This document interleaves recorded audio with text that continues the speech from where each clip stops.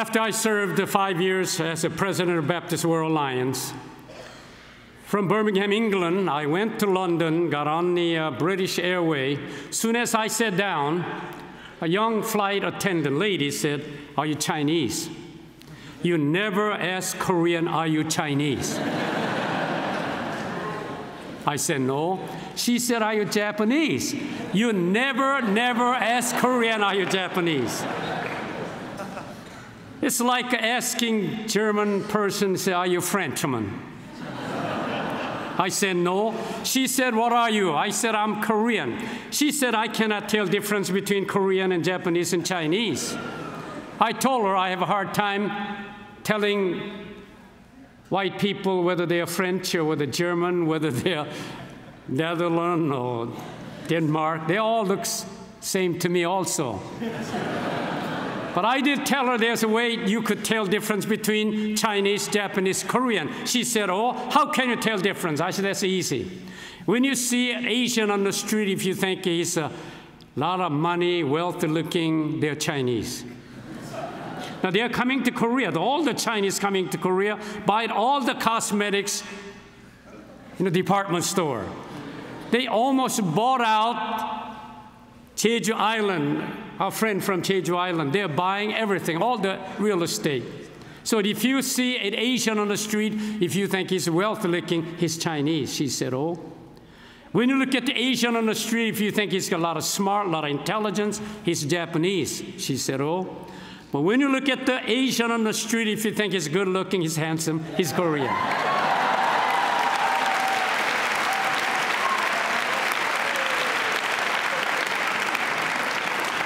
What a privilege it is to visit Wheaton College.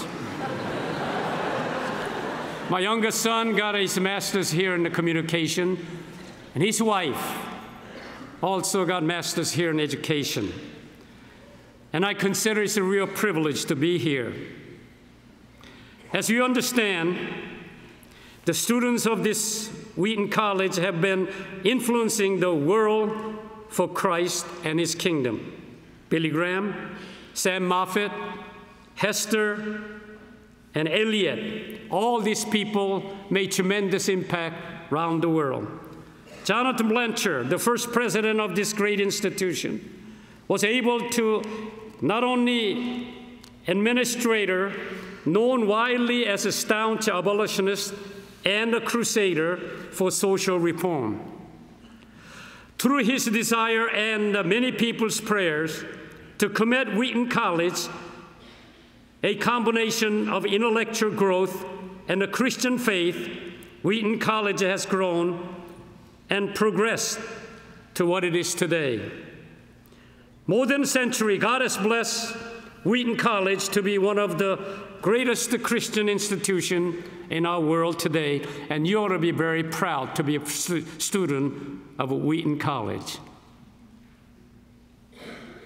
Nobody responding.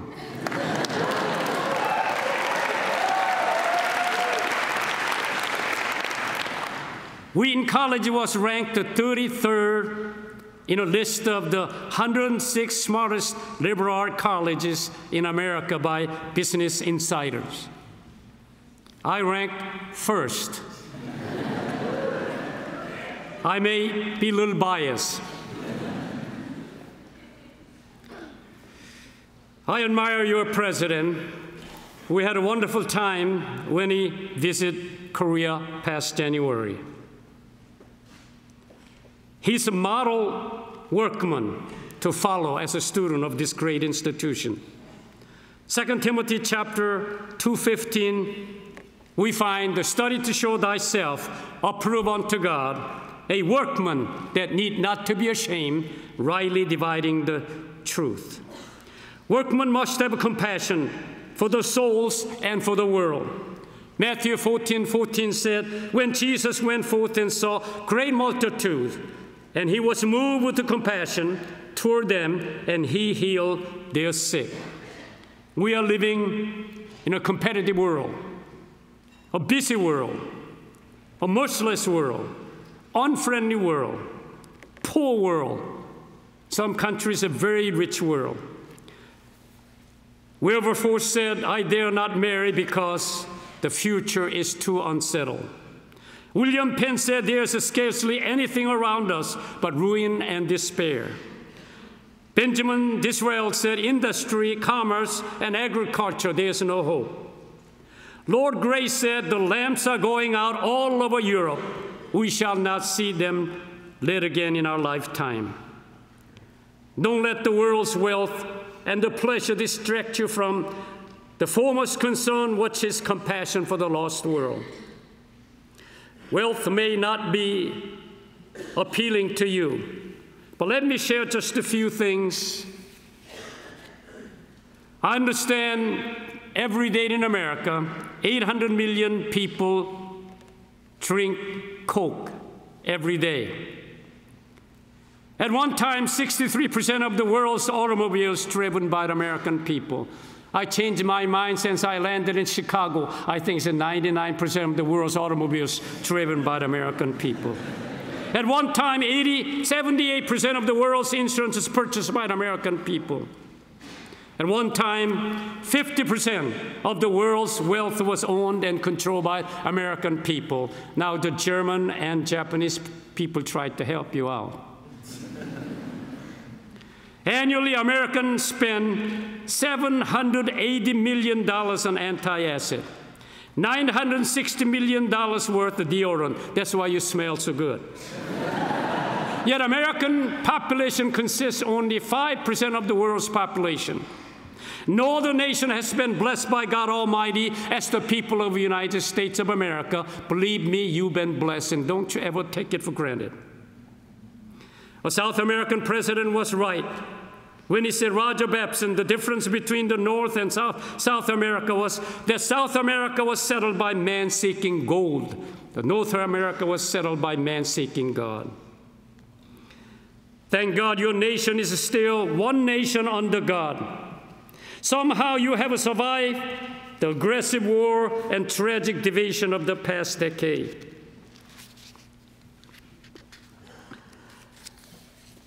Your brightest and the best have given their lives in war on foreign soil. They have not died in vain. Your mountains and parks and the natural scenic spots are unparalleled by any around the world. If they brag about the beauties of the coast of the Mediterranean, you can boast about Atlantic and the Pacific and the Gulf Coast. When they speak of Dundee, the river of Europe, you could tell them about the mighty Mississippi, the Ohio, and the Colorado rivers. If they brag about the mountains of Switzerland, you can point to the rugged Rockies and the Alleghenies and the Smoky Mountains. 1492, America was discovered by Columbus. At least the history tells us that. But I have a friend, an ambassador in the United Nations. He said Columbus didn't discover America first. I said, who discovered America first? He said the group of Chinese people came to San Francisco. They looked over the mountains and they decided there's not much laundry business. They went back, and later, 1492, Columbus come discover this great nation. In 1620, Pilgrim Fathers landed, searched for the religious freedom. Wherever the American flag, the stars and stripes, have flown around the world. It's a symbol of freedom, peace, and liberty. And I find in American money inscribed in God we trust. Because of this and high holy motive, God bless America more than any other nation on the face of the earth, and believe me, you've been blessed. Yet in spite of all the blessings of God in America today, there's a sin on every hand. 90% of New York City's young people never darken any church. Every 22 seconds, one major crime is committed in this country. In spite of all the blessings of God in America, every 24 minutes, one murder is committed. At least 1/4 million high school girls leave a high school desk each year to the maternity ward. California spent estimated $210 million on cocaine consumption on every week. This is the nation that have nothing but the blessings of God. Yet in spite of all the blessings of God in America today, there's a sin on every hand.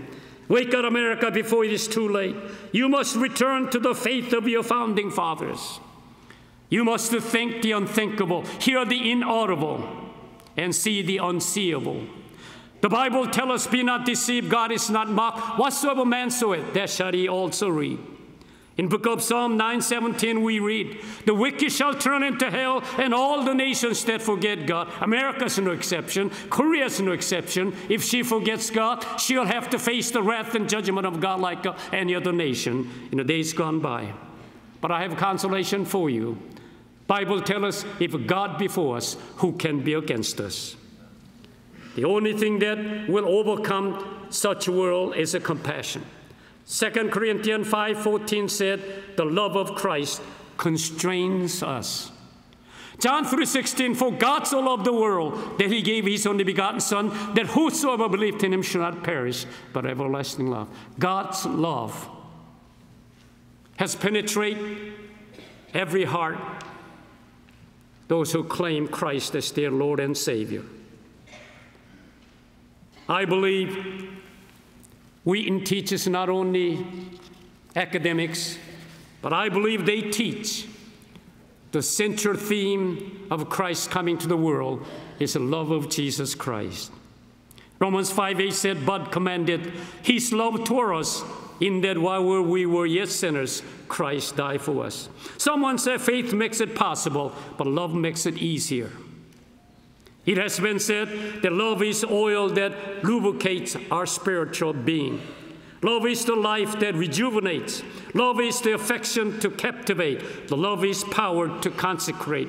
Love is the spring to animate. Love is the tonic to stimulate. And the love is the grace to elevate. The greatest thing in the world is love. And I believe every classroom in this great institution, the faculty member would teach and instill the student's life, love of Jesus Christ, far greater than any subject that we learn. But I don't want to slide your subject, because every good student must make all A's. And I hope faculty member will understand, if they, make a B+, just give them an A-.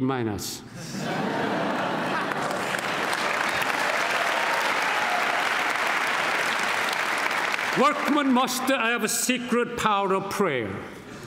And I'm so happy Wheaton College is taking prayer life very seriously. Prayer is key to being successful workmen. 2 Chronicles 7:14 said, if my people, which are called by my name, shall humble themselves and pray and seek my face and turn from their wicked ways, then will I hear from heaven and will forgive their sins and will heal them. Martin Luther was not satisfied with the religious world into which he was born. The deep need for personal piety caused him to spend much time in prayer. The result of that agonizing prayer brought great reformation.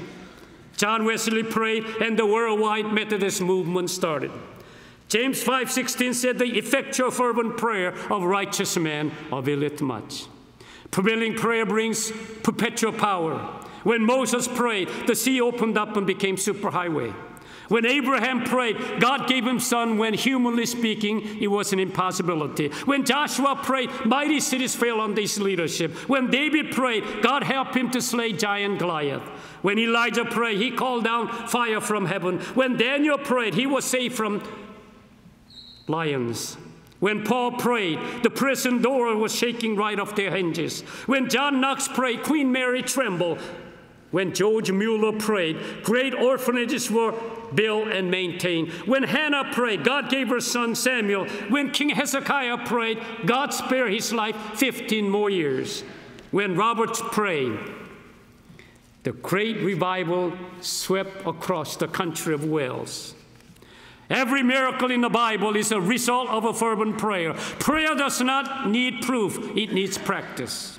Today we organize instead of agonizing on our knees before God. Jesus spent much time in prayer before he entered his public ministry. Frequently he went off to pray long hours, sometime all night. If we are to know the secret power, we must have life of prayer and communion with God. I have used this illustration time after time. During the Korean War back in 1950 to 53, there's a fierce battle fought at the Heartbreak Ridge near the 38th parallel. We renamed that ridge Heartbreak Ridge. It was the American war correspondent, the newspaperman, was covering that war. He saw many hundreds American soldiers killed on that particular ridge. So he named that ridge Heartbreak Ridge. Beside the American foxhole, they fired the bullet to enemy size, and the enemy's foxhole, they fire guns to the American soldier side. So they were exchanging the bullets back and forth. 50 yards from the American foxhole into the enemy's territory, that one young American soldier was hit by the enemy bullet, left the shoulder. He lost too much blood. In their desperation, he cried for help. They could hear from the American foxhole, but nobody dared to face the enemy bullet and rescue that dying soldier safely back to the foxhole. One young man kept looking at his watch. When the 9 o'clock struck, without saying a word, he crawled on his stomach 50 yards into the enemy's territory, rescued that dying soldier safely back to the foxhole. They gave him a first aid. Sergeant asked him a question. Why did you wait until 9 o'clock before you went enemy's territory, rescue that dying soldier safely back to the foxhole?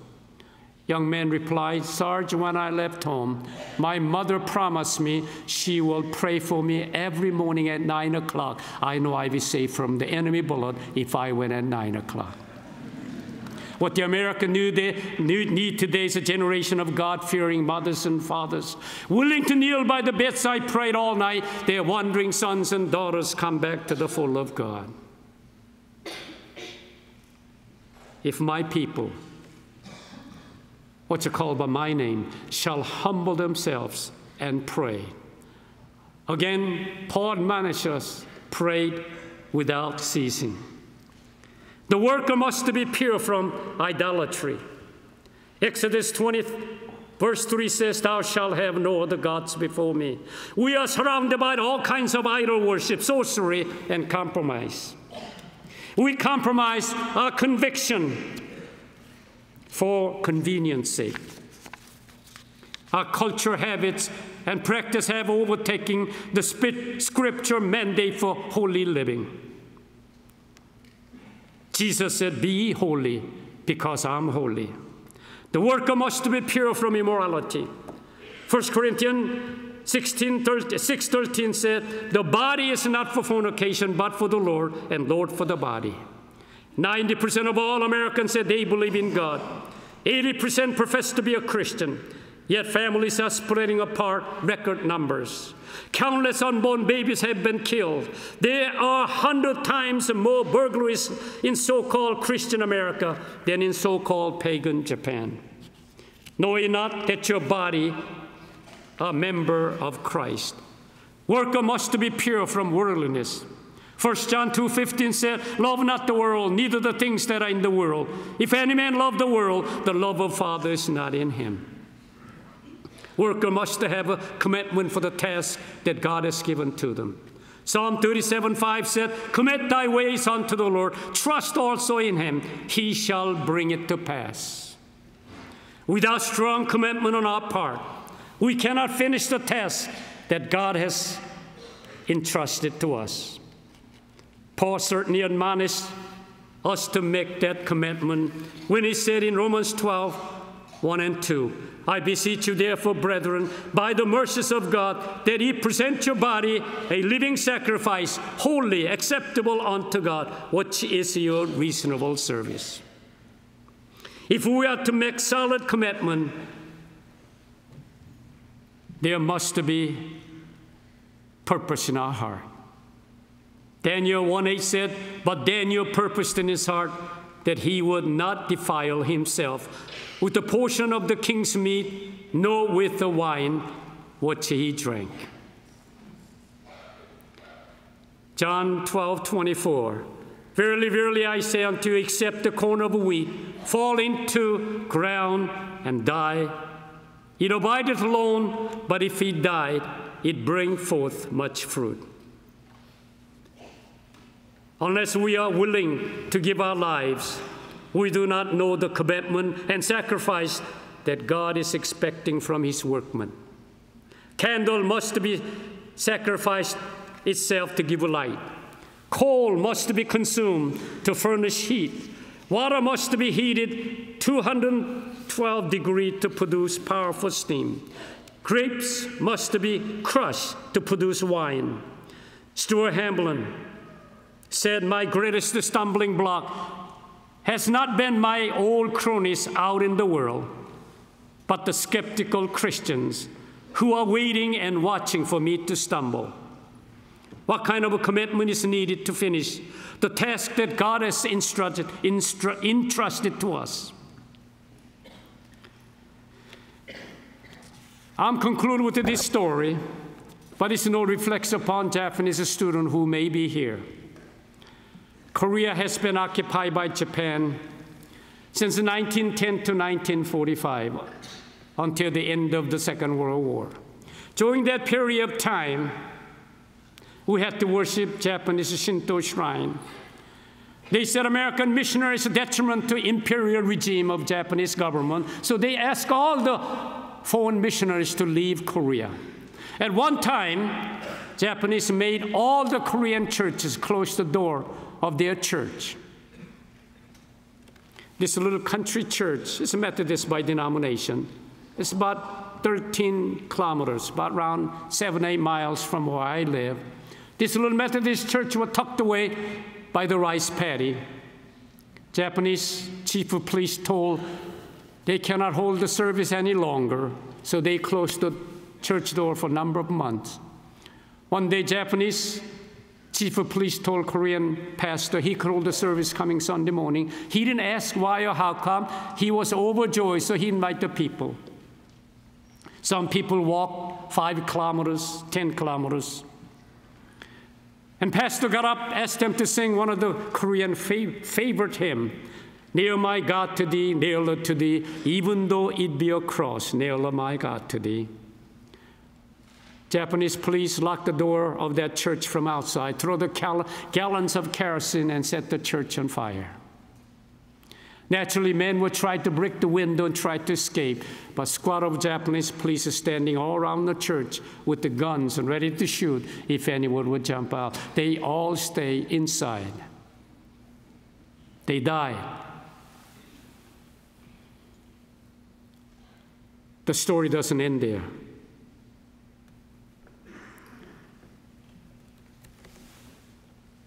1973 or 4, group of Japanese pastors came to Korea. They want to see where their forefathers burned the church down. Of course, Korean Christians made the monument, set up the stone. They engraved all the names of people who died on that Sunday morning fire. They were brokenhearted.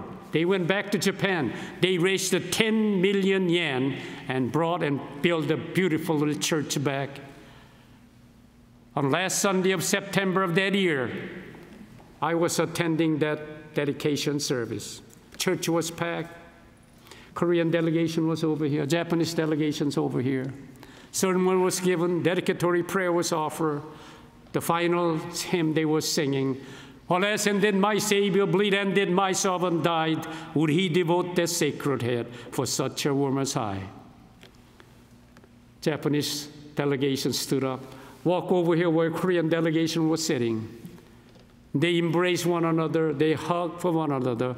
Japanese pastors asked them for forgiveness, and Korean pastors forgive them. That's the power of the gospel of our Lord Jesus Christ.